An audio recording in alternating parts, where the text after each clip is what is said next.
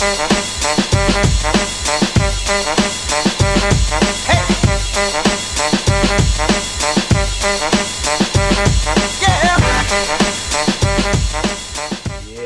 rolling up my sleeves because this is really tough work. No, it's not. It's the exact opposite of hard work. Anyways, hi, hello, welcome to the channel. Thanks for taking the time out of your day to watch this dumb video. I appreciate it. And yes, it is dumb because I'm dumb. Kind of just goes hand in hand.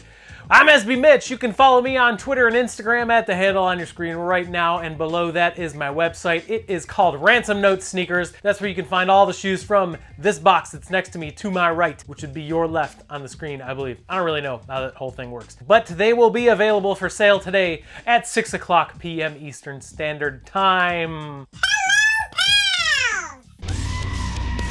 Is that loud enough for you? Nope. Today is Beater Box Friday! Yeah! This box is from Sole Supremacy because they are the leaders in the beater box phylum? No? They're just the best at beater boxes. They pretty much started it and they have perfected it. So, Sole Supremacy, very good website. Check them out, solesupremacy.com. This box was $725 plus $40 to ship it here to Chicago, Illinois. More like Illinoising. Am I annoying? Yes. For a grand total of $765, right? Yes. So the thing with these boxes is that they are priced under market, so there's a really good chance to make some money. Follow along with the counter. Its name is Clarence because I'm lonely enough to name inanimate objects. It's gonna be letting you know how much each shoe is worth on the secondary market based on size, condition, ease of movement, and recent and current sale prices for similar or the same shoe. Then we're gonna break it down at the end of the video to show you how much I paid for the box compared to how much the box is actually worth on the secondary market. So let's open the box and see what's going on in here. The other box I got from this week was the $1,250 box that I opened at SneakerCon, and it was probably one of the best boxes I've ever gotten in terms of just fun. It's a good fun box. This one's looking good already too. I see one pair, oh no, there's a couple pairs of loose shoes. Get this one out of the way first. So we have a used pair of the 2016, right? 2012 release of an Air Jordan 4 in the white cement colorway. This is a size 11.5, but these are in great shape. You can see the Jumpman is still in there. I hope if my lights are working well enough. I don't see any paint issues on these. Just a little bit of discoloration on the cages. These are in great shape. Size 11.5, white cement 4. No box, your first shoe out. That's probably worth between like $175 and $225, I guess. I don't know, I guess. That's basically all I do. Looks like we got another 4. Is it the same size? It is the same size, the size 11.5. Air Jordan 4 from 2012. This is the Fire Red 4. Dang, these are in great shape too. Hardly any star loss. No paint issues whatsoever. A little bit of creasing on the toe box, but just a very clean looking Jordan 4 in great shape. Jumpman is still in there too, so these had to have been from the same seller. Size 11.5, Jordan 4, Fire Red. 2012. So those are some pretty awesome loose shoes. I don't mind that at all. We got some grade schools. We're getting those out of the way because grade school pairs are just a pain in the butt for me.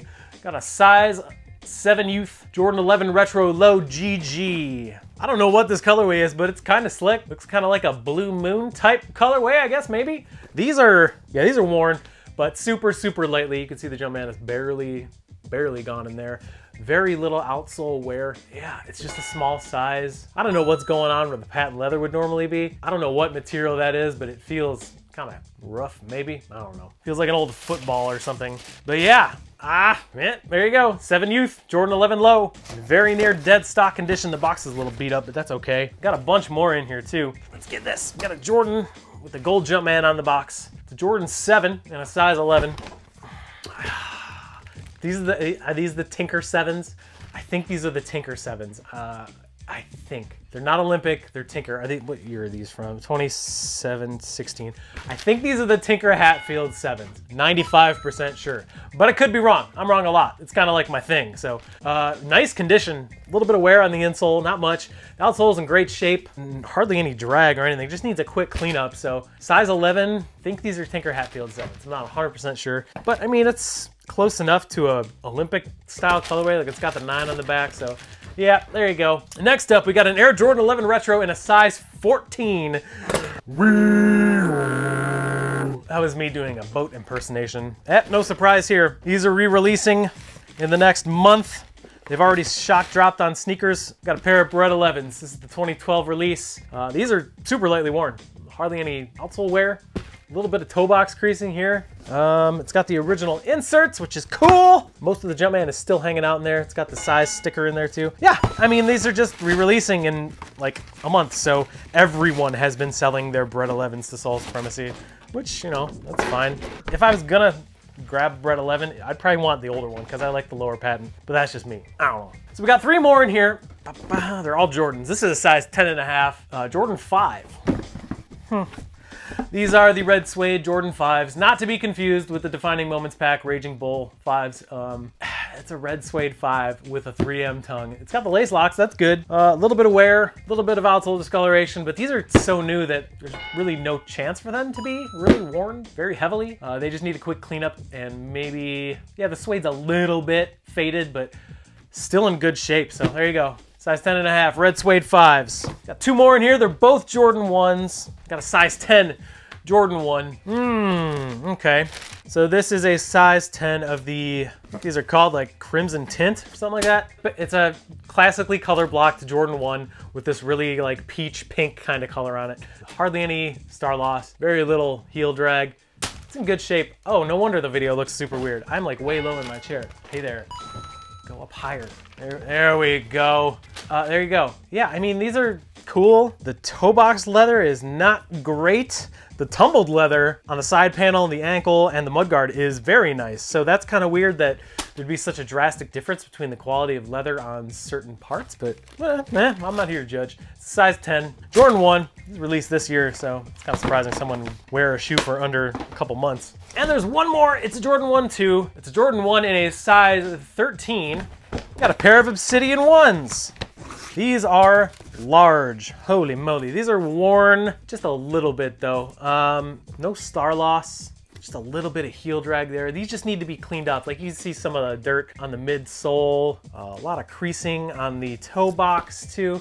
But overall, these are in great shape. Insole wear is there. You just need a good cleanup and they'll be set. I mean, they come with the original laces and the secondary laces here too, and it's got the original box too. So yeah, cool. These things are tanks. There you go, size 13, Obsidian 1s. And that is a $725 Sole Supremacy beater box. I think it's pretty good. Let's see what the numbers look like though. Big down!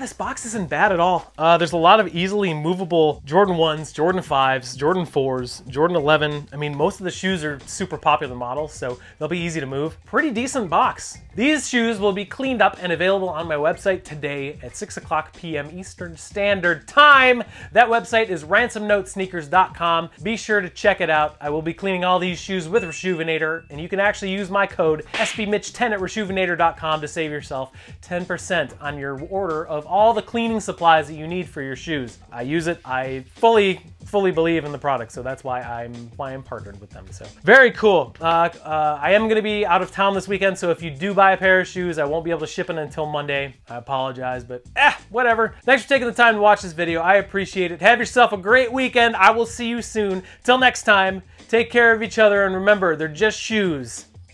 It's supposed to be fun, so make it fun. Yeah! Okay, see you later. Bye!